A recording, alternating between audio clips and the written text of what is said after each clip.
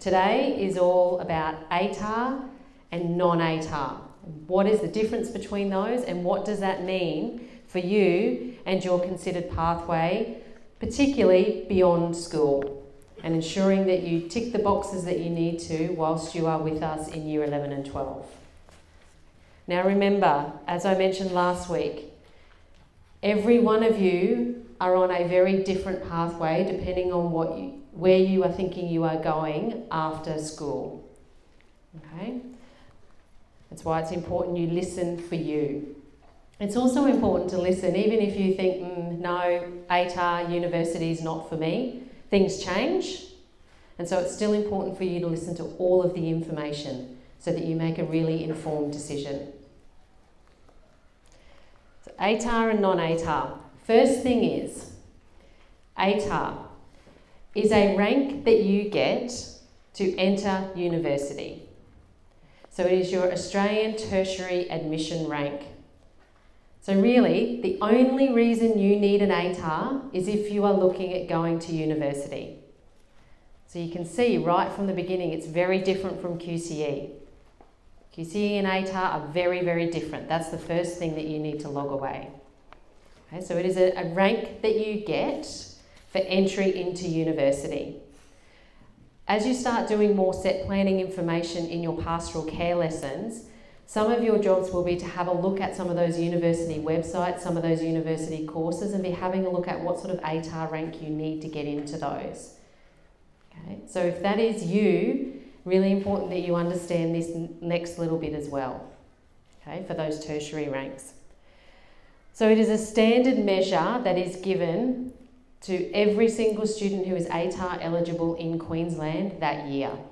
It is transferable to other states as well, but I'm not going to go into detail about that. Okay. So ATAR eligibility. It is a ranking from 99.95, which is the top score that you can get, all the way down to 0.05. If you are 30 or lower though, they just give you 30. Okay, but it does actually rank all the way down. It is based on the subject results that you get in your mainly general subjects across the Unit 3-4 pair. So at the end of a Unit 3-4 pair in your subjects, you will get a mark out of 100. That is what is used to calculate your ATAR rank. I'm going to talk about that in a little bit more detail in a minute. There is, however, subject scaling that comes into play in relation to that mark out of 100 and how that is factored into your ATAR score. Before we get into scaling, let's talk about ATAR. To be ATAR eligible, your 5 best general subjects across Unit 3 and 4, or your 4 general subjects and 1 applied, or a vet certificate 3 or above can count in an ATAR. So your top 5 general, or 4 general and 1 applied and or a certificate above Cert 3 will count towards an ATAR score. So here's the first thing that you need to be considering. When you come to choose your subjects and you know you want an ATAR, then you are ensuring that you are choosing general subjects. It's recommended you do all general subjects, even though an applied or a certificate can count. The reason for that is subject scaling, which I'm going to talk about in a moment. So that's the first thing you need to be thinking about.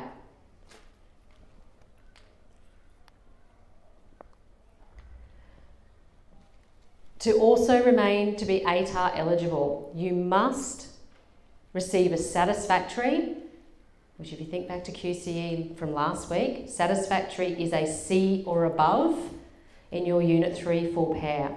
So to remain ATAR eligible, you must receive a grade of C or above in an English subject.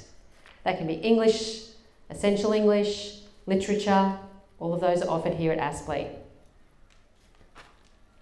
So you must get a satisfactory C or above.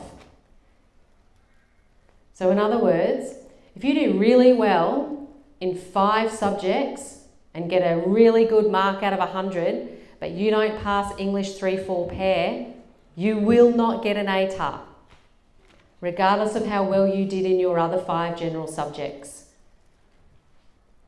Okay? File that away in your brain to consider when you're choosing your English subject and the recommended level of English you get from your teacher. Okay? Subject prerequisites for university and the ATAR score for those courses. So remember I said you're going to be investigating universities and different types of courses and what the ATAR score is? The other thing that you also need to be looking at when you're working in your pastoral care lessons is if you are considering a course at university and it says it has a prerequisite of a science, then you need to make sure you are doing a science. If it says it is a prerequisite and you must be doing math methods and or specialist maths, then you need to make sure you are doing those.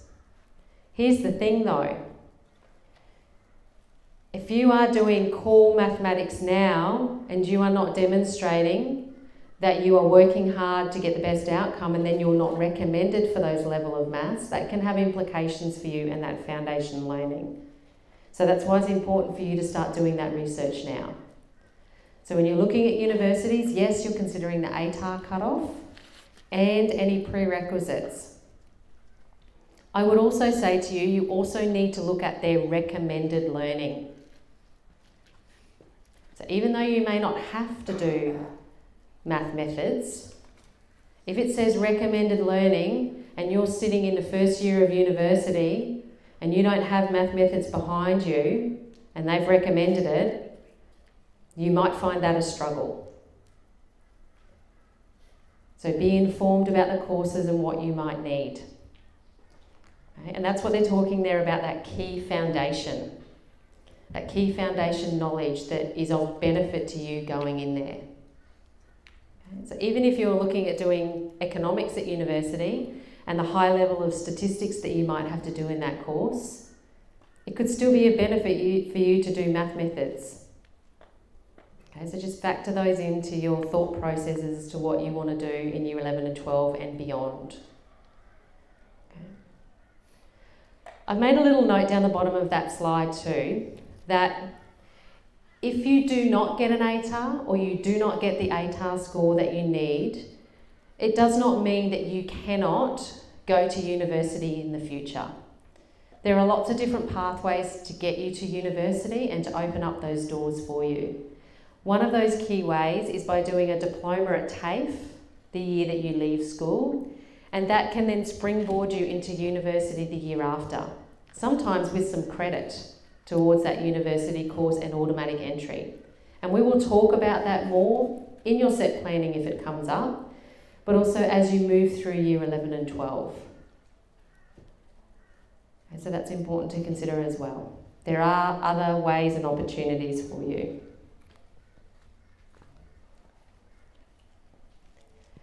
Where do you find out more information about ATAR? QTAC is the department that actually looks after ATAR scores and university applications.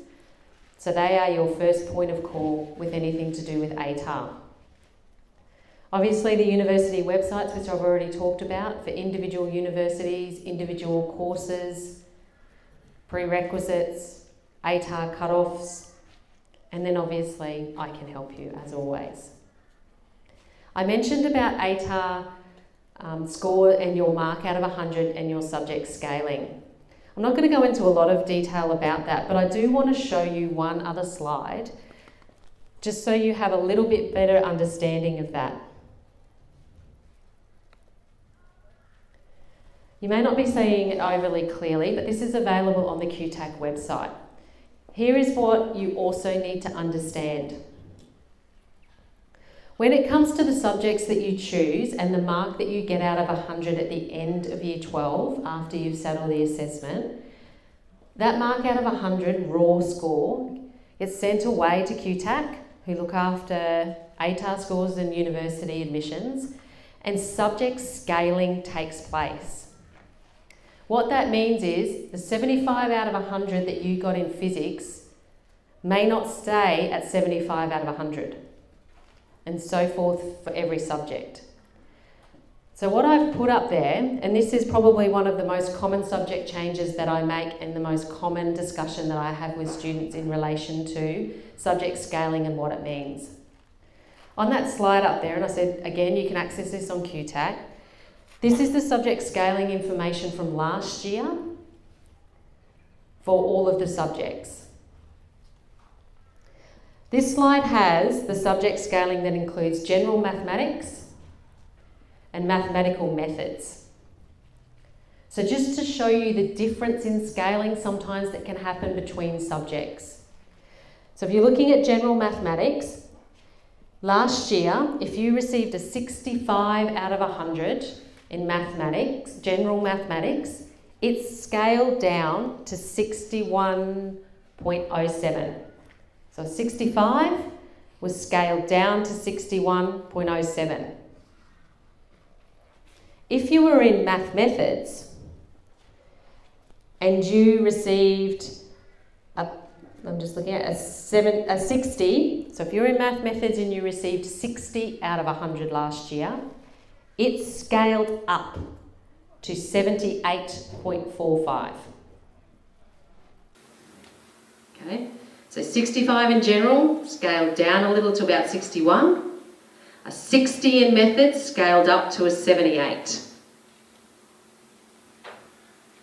The reason I tell you this, if you are looking at wanting to do medicine, or some of those, for example, physio, and get into a science to get into medicine, it's important for you to have a really good understanding of ATAR implications and scaling for subjects.